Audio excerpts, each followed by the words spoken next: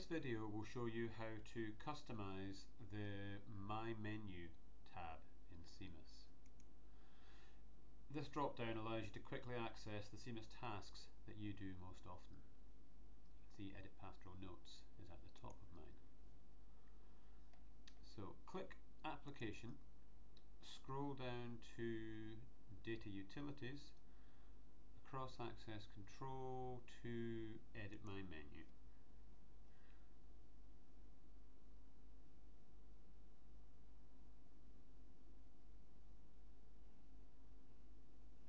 When SEEMIS is finished revolving, you'll see anything you have in your My Menu here already.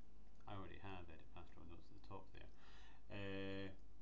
But on the left hand side here, it brings up all of the controls that you have access to in folders. So we're going to add Edit Pastoral Notes.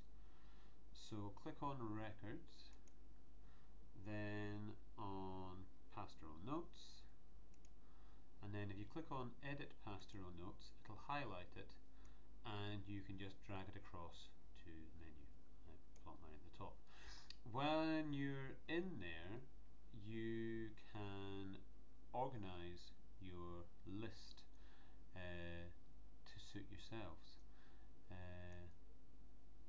For instance, I can move levers form up one of them because I've been doing quite a lot of that recently. Don't forget to click on Save when you're finished adding things to your menu, and that's all, folks.